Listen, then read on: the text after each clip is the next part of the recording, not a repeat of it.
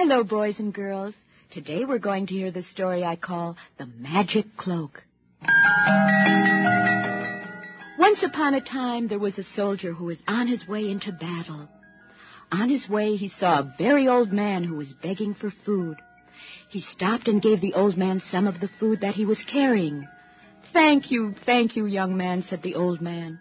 "I can reward you for your kindness, for I am a magician. I will give you a magic cloak, and as long as you wear this magic cloak, no enemy soldier will ever harm you." And with that, the old man gave the soldier a magnificent velvet cloak trimmed with lace and lined with sparkling jewels. Putting this wonderful magic cloak around his shoulders, the soldier rode on toward the battlefield.